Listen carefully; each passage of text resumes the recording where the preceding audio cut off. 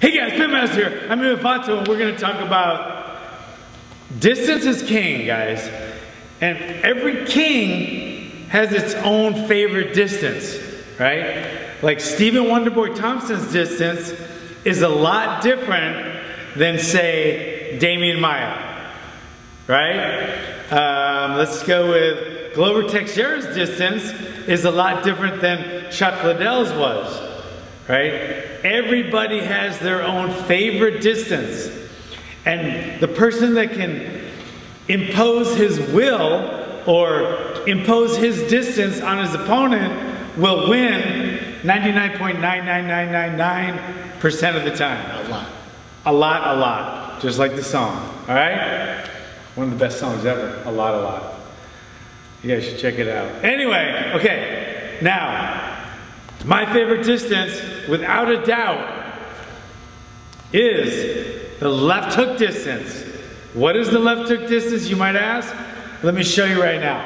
All right. Now, I could be out here, right? I'm this far away, like jabbing distance, but I could make it right back to a hook. So I could be this far away. And that's hooking distance, okay? Not quite optimal though. Or I could be really close in my face, right? It could be this close. And that could be hooking distance, right? But to me, the true hooking distance is right here, okay? Now, you use the elbow, ball and socket joint, turn your arm at about a 90-degree angle, and about that far away is hooking distance. You want to go for the chin, so if it's a little closer, that same angle would hit the back of their head or their ear. Not as good, not as good.